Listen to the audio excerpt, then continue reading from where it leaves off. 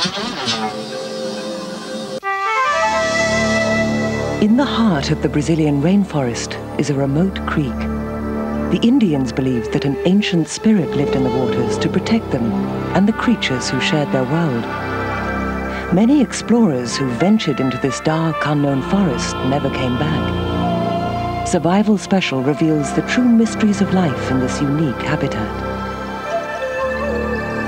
Creatures of the Magic Water, Sunday at 6:30 on Anglia.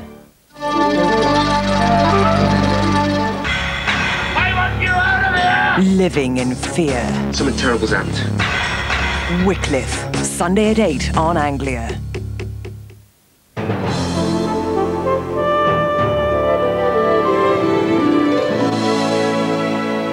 This is Anglia Television.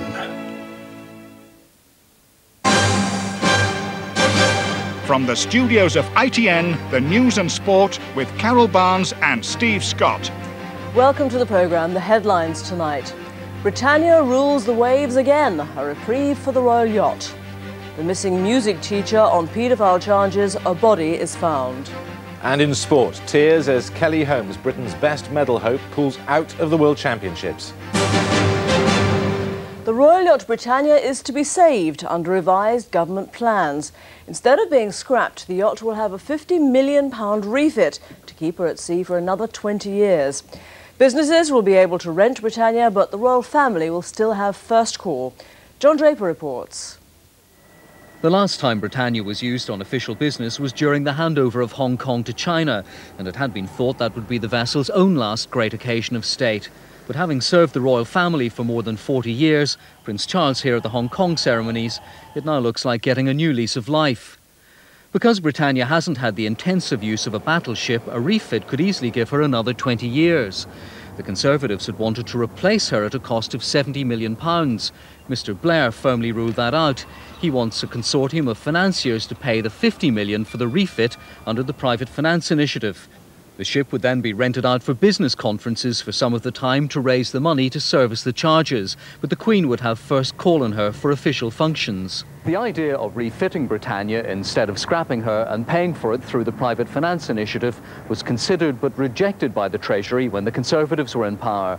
Now the Labour government's revived the idea as the option giving the best value for money for the taxpayer. John Draper, ITN at the Treasury. Police searching for the public school teacher charged with child pornography offences have found a man's body in the Sea of Eastbourne. Adrian Stark hasn't been seen since he was bailed on Wednesday. His car was found parked at Beachy Head this afternoon. From there, Nigel Burwood reports. Beachy Head in Sussex, a notorious spot for suicides, now feared to be the last refuge of a teacher facing child pornography charges. Music teacher Adrian Stark had been missing for 3 days when late this afternoon police found his car parked only yards from the 200-foot-high cliffs. And 3 miles out to sea, the Eastbourne lifeboat crew recovered a man's body.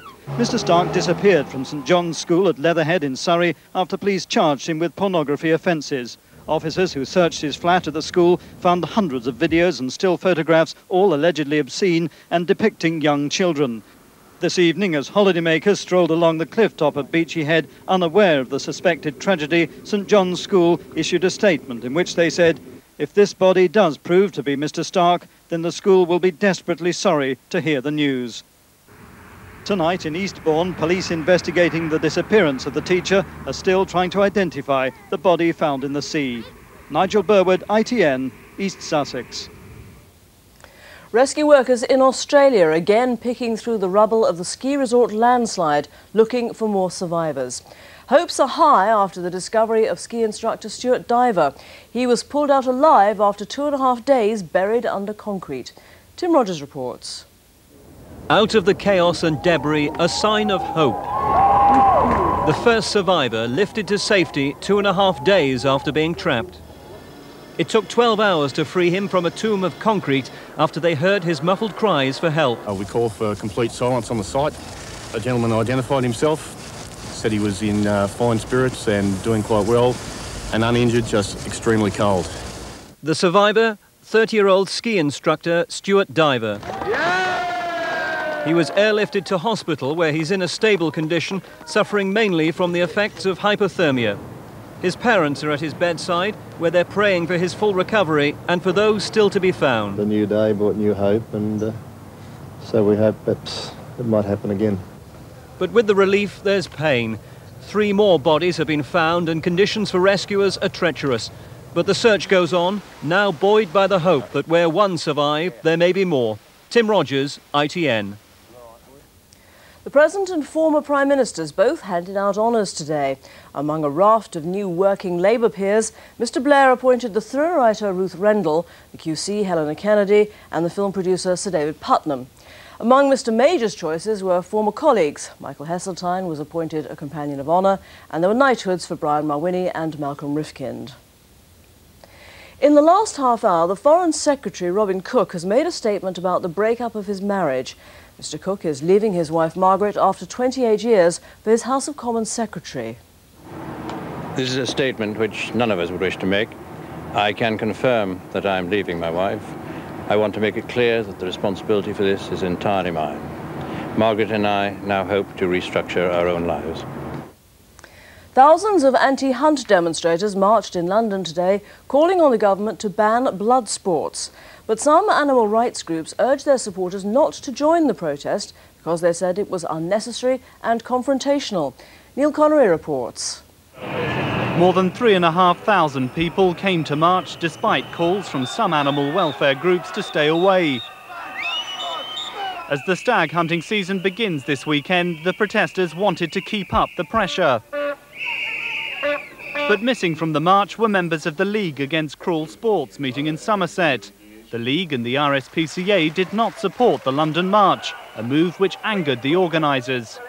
If only we had all been able to join together in one mass rally, my God, London would never ever have seen such a spectacle in all its years. But the passions here were just as strong. We are here for all those animals which are hunted and abused and terrified. This may not have been as large as last month's pro-hunt demonstration, but the organisers hope it will send a clear message to the government to ban blood sports. Neil Connery, ITN, Central London. Now today's sports news, and with the details, here's Steve Scott.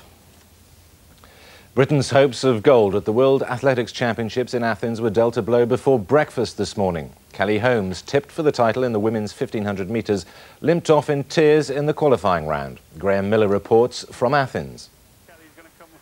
She said she must be cursed at the major events. For Kelly Holmes, Britain's best gold medal hope, Athens has turned